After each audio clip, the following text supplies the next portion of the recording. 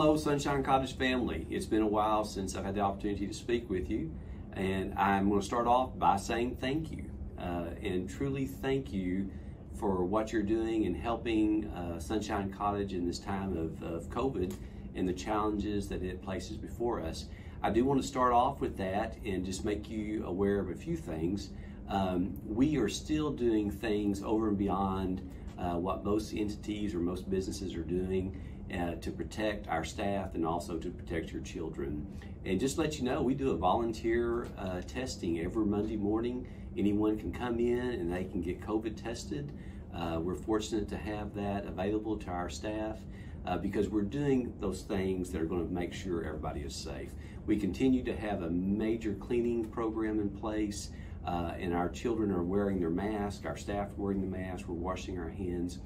So we're doing everything on our part here that we can do. With that said, we're going to ask that you be real diligent when you're at home and with your families and also with your friends. We ask that you make those choices that you realize your children are coming back to us. We need to make sure that when they come back to us that they're going to bring back an environment that still is safe for our staff and for their children around. So I do challenge you to continue to do that. Everyone has been so supportive. Thank you for the drop-off and pickup process that we have in place, and we appreciate you being diligent in wearing your mask and honoring that for our family here at Sunshine Cottage as well.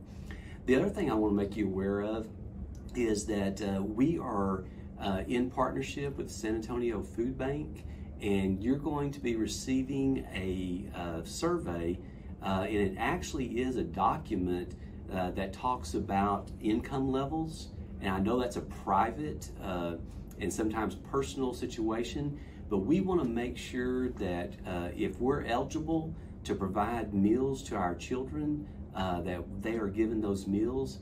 And so we're going to work with the San Antonio Food Bank. We're really looking forward to that partnership.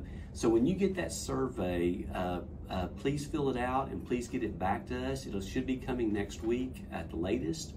Also, what that will do for us is it'll allow us to offer meals to parents that don't qualify because their income is above the threshold, but we can have a hot provided meal for breakfast and lunch as well as an option for you. So it's something we're going to pilot and we're going to try it. And if it works and you like it and we like it and it's a benefit, then we're going to consider that for a full-fledged program in August. So we're looking forward to that as well. We have a lot of great things happening right now, and I'm excited about it.